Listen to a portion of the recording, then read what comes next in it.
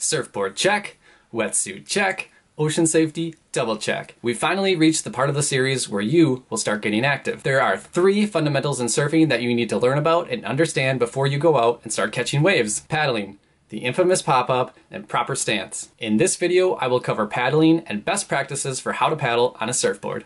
You!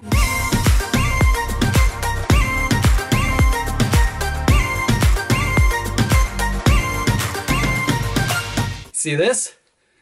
This is paddling. Well, pretend paddling, but either way, you better get used to it. As a beginner, you will spend lots of time paddling in the ocean. The better you are at paddling, the better surfer you will be. The best paddlers get the most waves, and the most waves equals progress. So, if you want to be a great paddler, there are a few things to keep in mind as you are learning. First thing, where to be on your board. In this video, I will be focusing on beginners, and beginners should be on a big foam board. If you are currently on a shortboard, this video is not for you. So lay down on your big comfy foam board, get your feet out of the water, and find the very edge of the tail with your toes. This is where you want to be when you're paddling. If you are on the shorter side, you may need to move up on the board a little bit, but you can adjust this as you start getting a better feel for paddling. Getting yourself in the best position on the board is going to make sure that you have the least resistance with the water. If you are too far back, you're going to be pushing way too much water. Your nose is going to be sticking too far out. If you are too far forward, your nose might dip and you might actually be dragging the water. You want to be pretty much flat,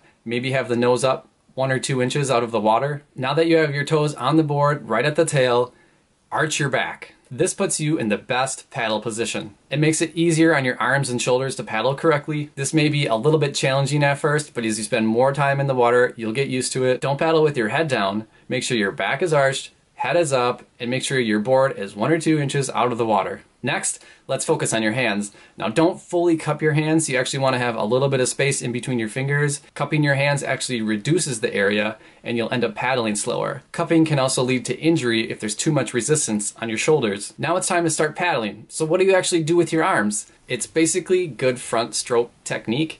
Get your arm fully out of the water after each stroke. Use full strokes, not little half strokes. You want consistent motion, one arm at a time.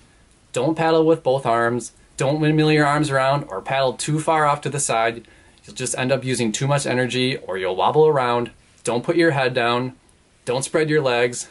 Like I said, make sure your legs are up on the board, toes are on the very tail, out of the water. Paddling is actually a fairly simple concept, but hard to master. You have lots of other things to deal with when you're in the water, like other people, rip currents, winds, tides. So keep those fundamentals in the back of your head when you're first starting out. Really focus on keeping those feet out of the water, back arched, and head up. Don't be surprised if your arms feel like noodles within 10 minutes. That's totally normal. Even if you are the gym warrior, paddling uses muscles that you don't normally use, and you'll end up getting tired fairly quickly. As you go out more and more, you'll end up building paddling endurance, and before you know it, you'll be paddling for an hour without even blinking an eye. If you need any help or tips on paddling, feel free to leave a comment below or shoot me an email. In the next episode, we'll tackle our second fundamental, the pop-up.